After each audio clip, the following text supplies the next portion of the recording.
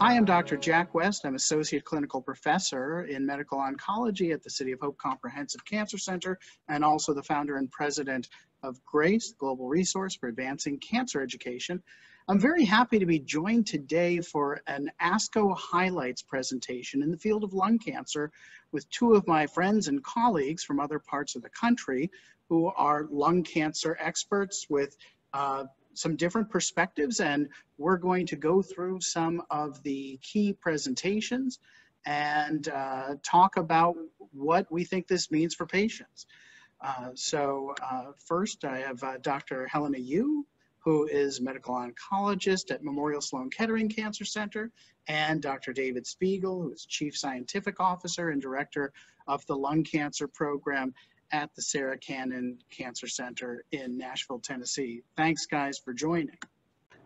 It's been a very busy spring in 2020 in terms of new FDA approvals, and one of them was for a new agent against the target of MET, specifically MET exon 14 mutations, which are in about 2 to 4% of patients with non-small cell lung cancer. This agent, capmatinib, now has the marketed name Tabrecta, and we knew it had good activity. We saw a little more data at ASCO 2020, looking at cohorts of patients who got it either as a second or third line treatment, and a smaller group on the right in the orange table who got it as first line treatment. And this is just more information that tells us what we already concluded, which is that this is a very active drug for patients with this target if you identify it. You can also see that the response rates are clearly higher if these agents are given in the first line setting versus later. And so this is the data with capmatinib, and you can also see that it induces good deep responses, and you can see part of the brain MRI of one patient, just really highlighting that many of these targeted therapies have good activity in the brain, both treating brain metastases that exist and also in usually or hopefully preventing new brain metastases from developing in these patients. I put, it's a different target, but a similar category. The drug pralsetinib is from Blueprint Medicines, known as Blue 667 as well. This also had new data presented by Justin Gaynor from Mass General, and we saw very good responses for patients with a RET fusion. This agent is not FDA approved, but there is another agent in this category targeting RET fusion called selpercatinib with very similar data. And here you can see response rates of about 60% in nearly every patient with at least disease control.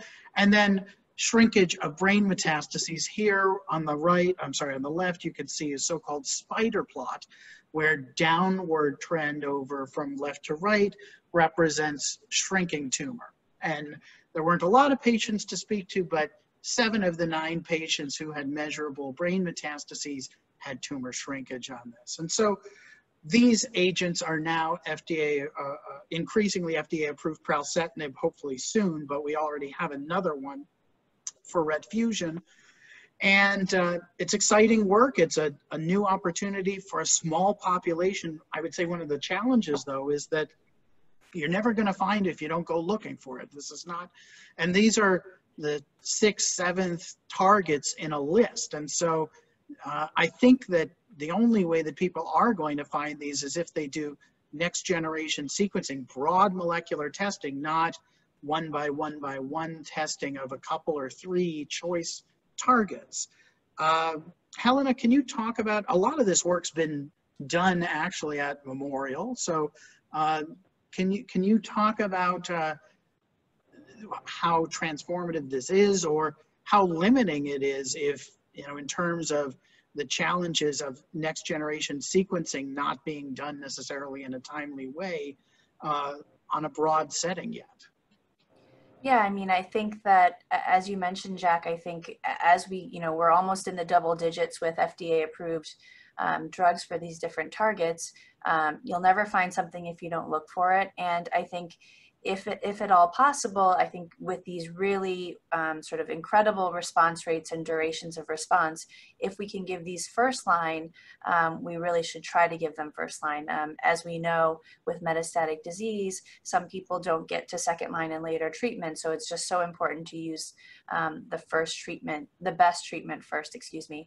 And so I think, the faster we get with next generation sequencing, if we can, have the results within 2 weeks, or if they get sent off earlier, that will be really helpful for our patients. David, anything to add? Or you are working kind of on the interface. You have a pretty academic practice doing a ton of research, but you also work in a broader, community setting for a lot of this research. How much or how little of a barrier is this need for next-gen sequencing to find these? Well, I mean, not much to add, because I think the stories are so compelling. These drugs are so effective, so active. You go back to TREC even. I think people, community oncologists, are recognizing that you're only going to find these if you test broadly, and you just kind of get into a habit of doing it.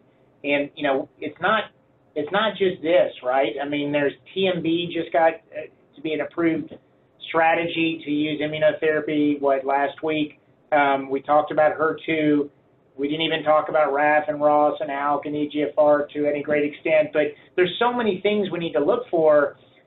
Broadly testing makes sense. And so what we're seeing in our network are physicians talking more with their patients about this, and then trying to find the best way to do that for them. And often that ends up being either sending tissue off to an outside laboratory to do that analysis, or blood to get back at least a snapshot of some of those potential genetic alterations. So the main thing is, can you move somebody from not doing any testing to testing? And the answer is yes, it's happening every day now.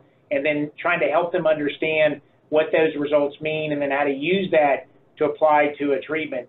This kind of discovery, let's say you're a patient tomorrow, a doctor tomorrow with a patient, that might be your only patient with this kind of alteration for a year or two in the community. And so having experience is not going to be easy for physicians. So this is going to be something that is going to take a lot of education and communication.